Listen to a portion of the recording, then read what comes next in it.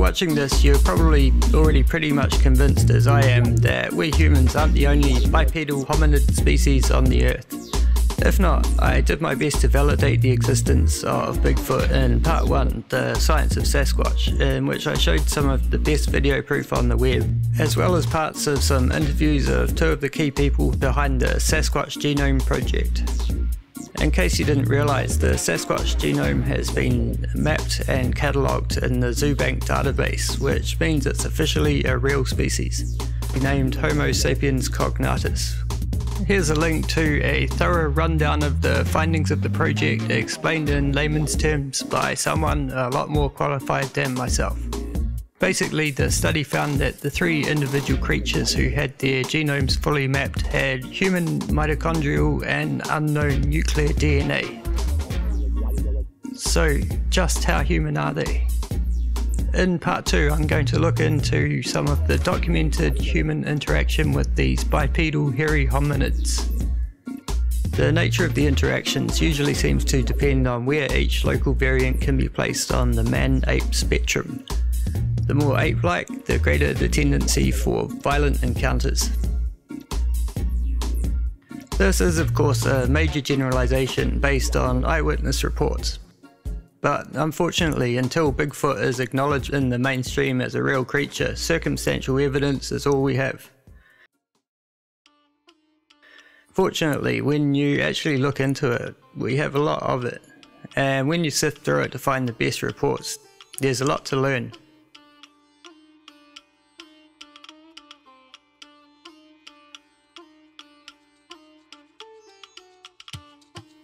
Some tribes have multiple names for the beasts, and judging by descriptions they often apply to different variants.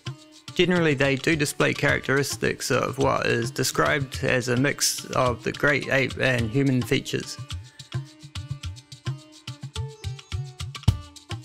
Size varies drastically from about 1 to 3 meters.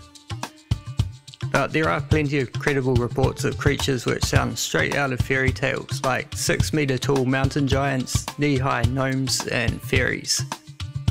Then there's the scary number of werewolf-like creatures which have come to be known as dogman, but I'll save that for another video.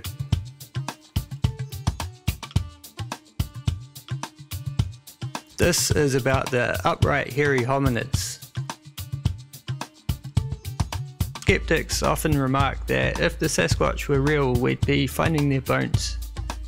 Perhaps we have been for years, and I've been mislabeled as Homo erectus and Homo neanderthalis. And if viable DNA was found and tested, it would have been deemed contaminated, as has happened when Sasquatch DNA was tested prior to the Sasquatch Genome Project. Now that I've muddied the water, let's have a look at some of the fairly recent documented human interaction with the ulmas or ulmasti, the Bigfoot variant native to the Caucasus Mountains area in Central Asia. Perhaps the most interesting story of them all, Zana from Russia, an Alma. Remember I told you that the Almas were also man-sized, 5 to 7 feet tall, 300, 600 pounds, and they're dominant in Russia and the Orient? This is Alma, the living Neanderthal. This is one of them right here. This is Zana, is an Alma, was an Alma. Now, understand this.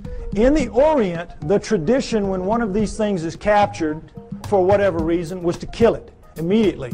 Desiccate its body and sell its body parts for medicine, principally aphrodisiacs. That's the Oriental tradition. In the Russian area, though, when they would be captured, male or female, they would be used as slaves.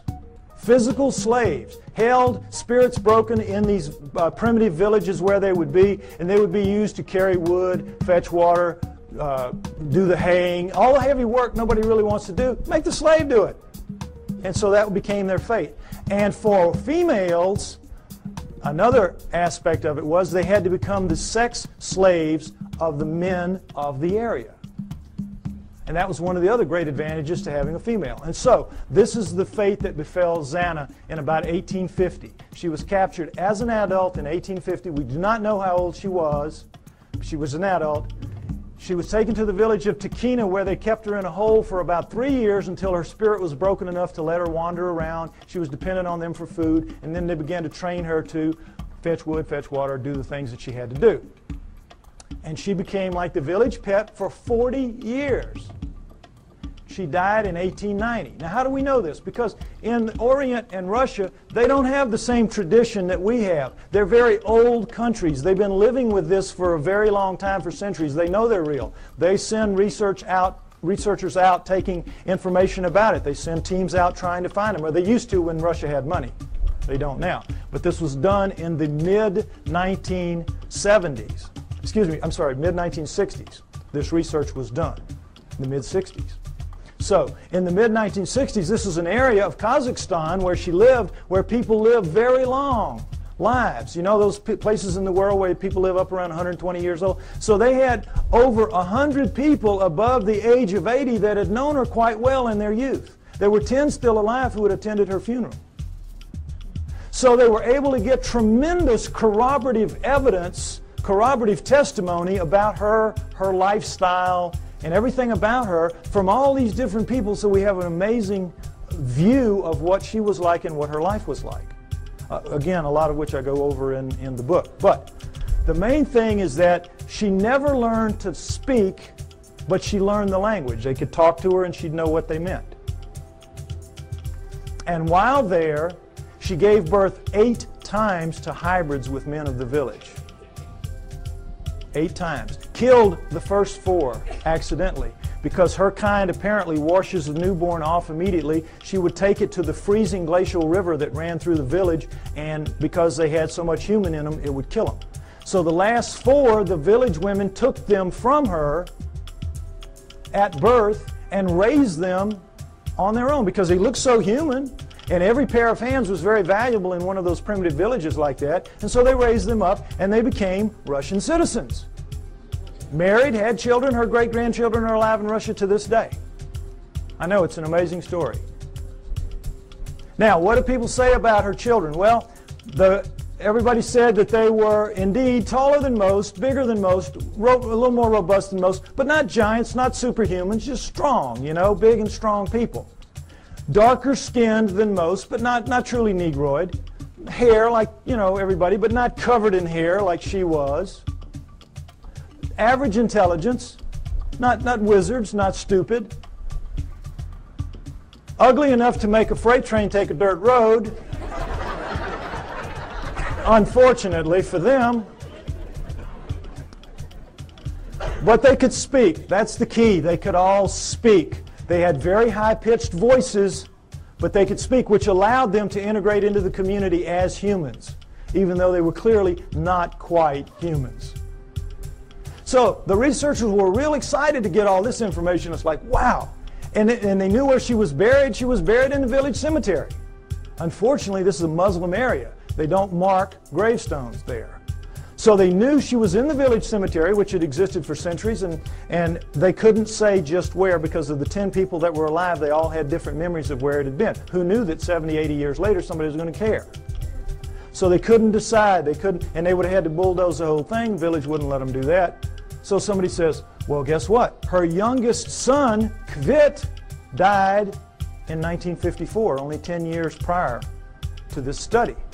So they said, we know where he is. We'll let you dig him up. So, boy, they dug him up. Her youngest son, Kvit. Now, before we look at his skull, I want to say again, remember, Neanderthals had bigger brains than we did, and they carry them, we do rather, than they carry them in a bun in the back of their head called the occipital bun. All right, let's take a look at Kvit's skull. Here you go, right here. Notice, if you will, that's a remnant of an occipital bun right there. Notice how much of a forehead he doesn't have. Look at the size of these brow ridges. Look at that eye socket. Is it starting to look familiar? Look at the size of that nasal passage. Look at the size of these teeth. Look at the size of that jawbone. Look at the size of the cheekbone. But look at that chin. Allows him to speak. This is an ugly dude, kids. This is a Neanderthal, basically. This is a guy you do not want to meet in a dark alley. Now, what, of course, anthropologists say is that he is an extreme variation on the human norm. An extreme, real extreme variation on the human norm. But that's how they explain it. Okay, I ask you to take my word for it. Hominoids are real.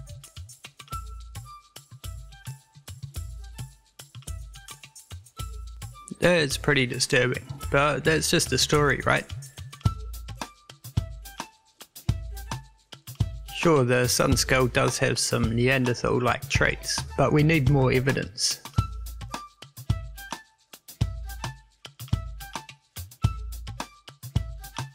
And it turns out we have it.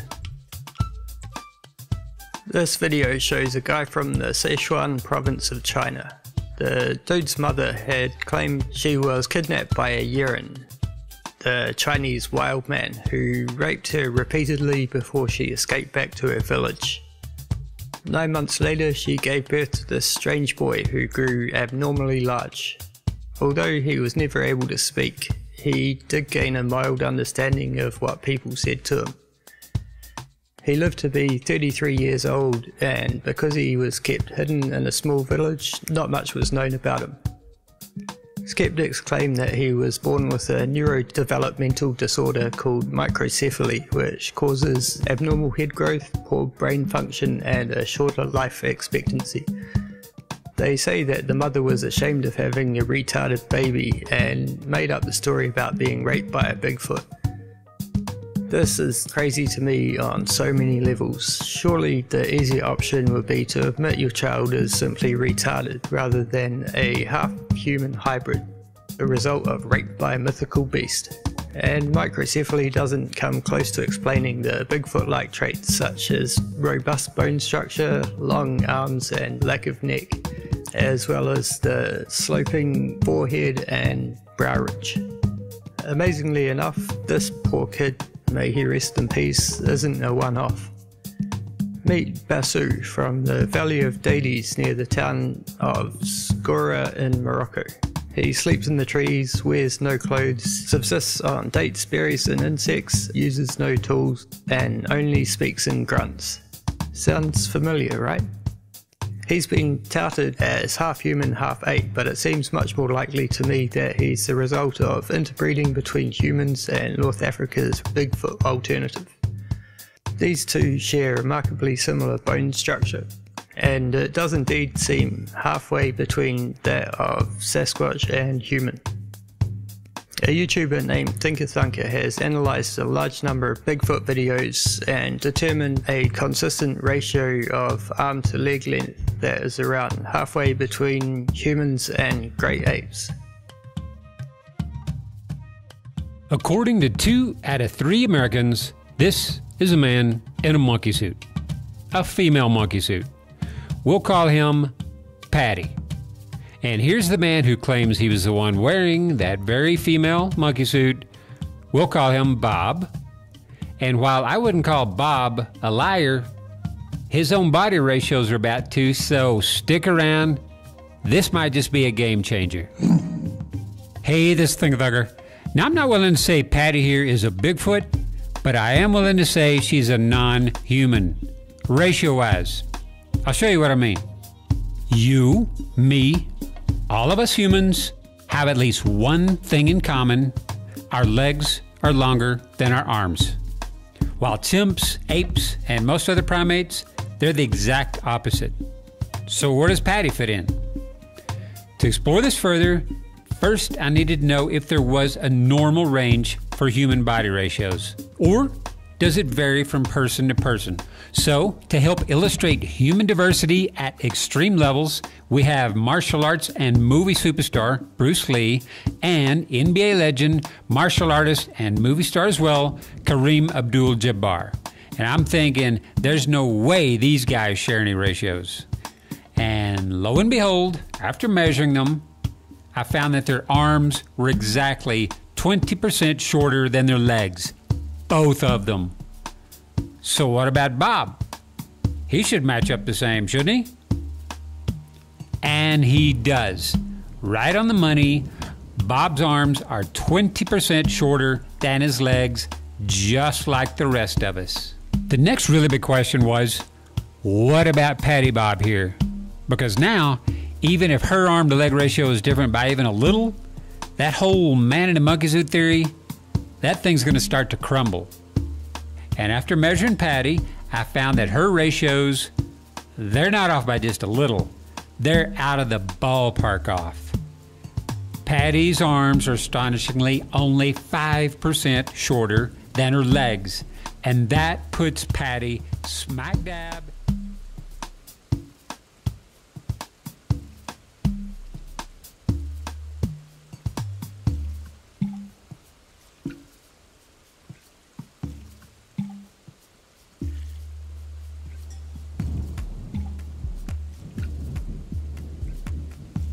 Let's check out the ratios on these guys. Unfortunately, the urine boy video is short and really bad quality, so there isn't a whole lot to use. In this still, which was the best I could find, his arms were shortened by perspective. So I'm using another shot in which his whole arm is at the same depth of field as his head. So I have to match the head size as best as I can. Obviously it's not going to be perfect. And now I have a usable arm. Next step, cut out the forearm separately and rotate at the elbow joint to straighten it out, and it's ready for measurements. So the urine boy's arms are 11.6% shorter than his legs, and Bisu's arms are 13.4% shorter than his legs, which makes them about halfway between human and the Sasquatches that Thinker Thunker has measured. So in my humble opinion, we have fairly strong evidence that at least some of these Bigfoot type creatures can produce viable offspring with humans.